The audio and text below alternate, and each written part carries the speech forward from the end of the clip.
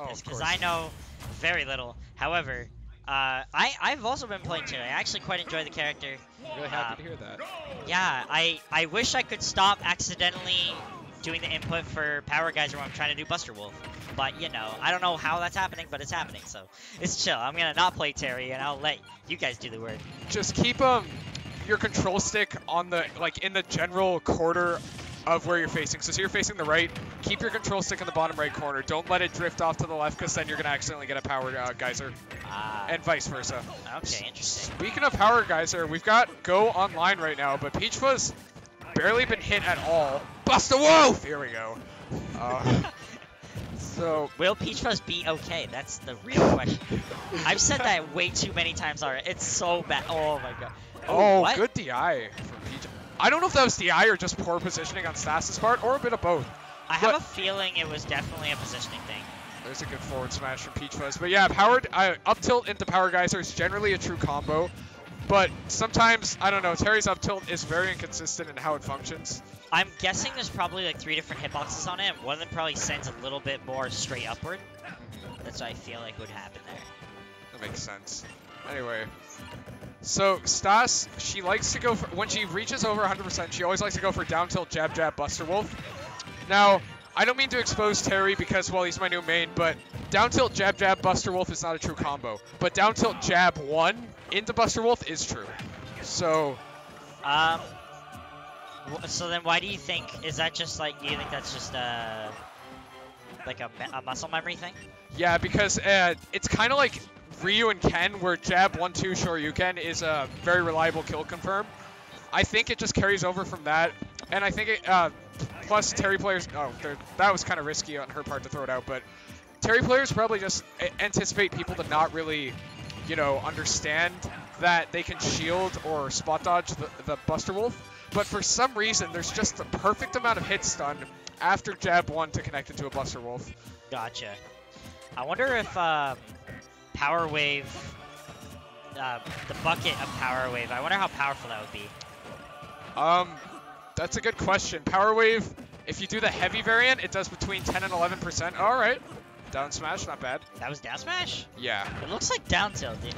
It's so weird. I don't use down smash when I'm playing Terry. I feel like most of the time I'm just using up smash, honestly.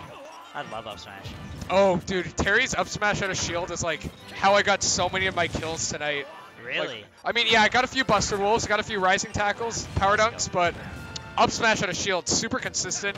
It's like Belmont up B in terms of how quickly it comes out, honestly. It's ridiculous.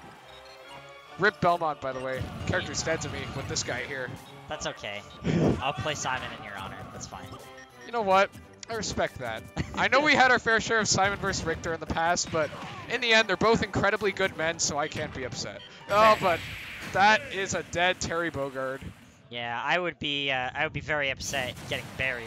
But, you know, it's fine. You know, look, Stas can bring this back. It's chill. For sure. I think, like, stage pick is going to be really important here. Don't pick Battlefield, in my opinion. I think that's going to be bad news bears. Thing is, oh, what do we got? Yes! Let's go. Is this a good one? It is. Okay. I'm pretty sure. Stas, is this the remix of the original? Peachfuzz, did you pick the remix or the original? Did you pick the remix or original? Solid. The original is better? Yeah. Well, actually, I really like the remix too. But here's a fun fact. So this song plays on Terry's stage, which is like a train. And so listen to the rhythm. It sounds like trains going over a train track. If you can kind of hear that. And the horns are supposed to be like a train whistle, you know? Oh, interesting. Yeah. I honestly, whenever I play this stage, I am playing Soy Sauce for Geese most of the time. Yeah. I usually go with Stormy Saxophone, because that's the theme song of Iori Yagami, who's my favorite SNK character. True, okay. I'm not one to get excited over Mii costumes, but when they announced him as a Mii Brawler, I cracked and bought the Iori Mii Brawler costume. Let's go, dude. Oh yeah, Iori. Oh yeah, that song's really good. Yeah. Yes, I know what you're talking about. I'm glad to see you're a man of culture as well. Also, this is Winners Finals. I just realizing that now. Yeah, there's a lot running on this, and Considering Peachfuzz might end up in winner's side of Grands from this would not be the first time. In the past little while, Peachfuzz is actually looking really good for this PR. Oh, definitely. He did take last week's tournament, which was a huge win for him. So who did he beat to get that? Father Plum. Ah, okay. Yeah. So Plum was second. Yes. That's also very impressive. I'm just very proud of everybody. It's been an interesting couple weeks. It has. I've kind of fallen off quite a bit, but I've seen so many people on the come up, like Albi and Mordum too. Mordum's been consistently top 5ing lately, and I'm super happy for him. It's actually crazy. Yeah. Lost to him earlier. We had a really fun set actually, but game 3, I was just a little upset about because I air dodged at 40 twice, killing myself. But oh, okay, I hate that so much. I wish Power Dunk. It has Ken's Shoryuken problem, except like to the exponent of 10. Because but at least it's not like you're gonna like eat crap after though. I don't know. I died at 0 for missing a Power Dunk, and that's how my set ended. But was that like Magic. because you went off stage or like? Yeah. Oh, okay. Because he fell to my Power Dunk, I was off stage, and I died. I guess. Oh man, I just. That it buried. I guess. Stas must have jumped there. What is happening? This is looking to be another 3-stock. Alright, there's the F smash. Practically. Fun little piece of trivia in the background. The handsome-looking fellow in the white there with the blonde and the red boots, that is Terry's younger brother, Andy. Ah. Andy Bogart. Yes, Andy Bogart. Very. That is the second time in a row that's happened so far this set. And it is the second time that has been the ending clip. So, are we...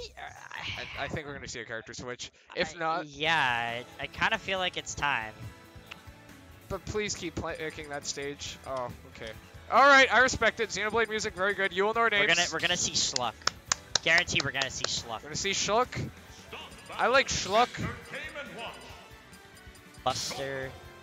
This is the other character of Buster. She went from the Buster Wolf to the Monado Buster. Yeah. The Buster stuff. Well, no, Buster Sword doesn't work. Cloud has that. Oh my god. Dude, it's like an evolutionary line in Pokemon.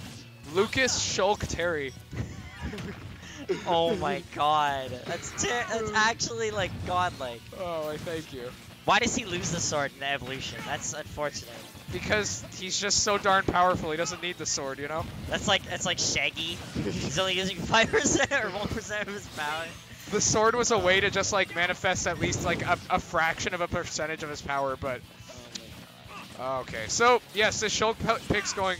Oh, I love the way Stas is able to cycle through arts so quickly. I think, yeah, like you see that Stas literally instantly went from Smash Monado to jump. But yeah, good on Peachfuzz there. Shulk's back air has a little bit of startup, so if you can get under the starting hitbox, you can actually punish him before it even comes out. So that's what Peachfuzz did to Stas there. Okay, the shield pressure, very nice. That move is based off of Monado art in Xenoblade called Slit Edge. Well, it's not even Monado art, it's just an art that Shulk has, but... Okay. I don't know about you.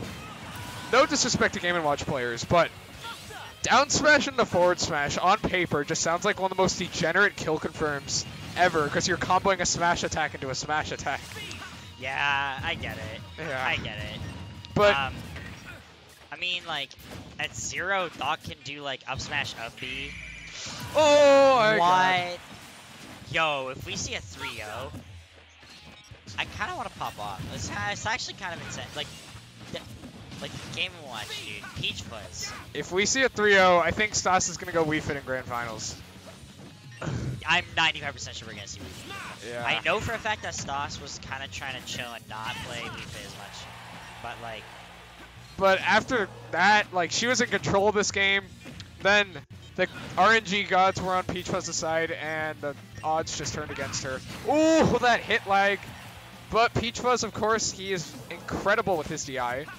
He's got a lot of good 0s and 1s right now. Oh, yeah, that's some good binary right here. Okay, forward air. Oh, this is a double-edged sword right here. Ha, I see what you did. Buster. Well, some people don't know this, but Monado Smash doesn't just increase the knockback Shulk does, it also increases the knockback he takes as well.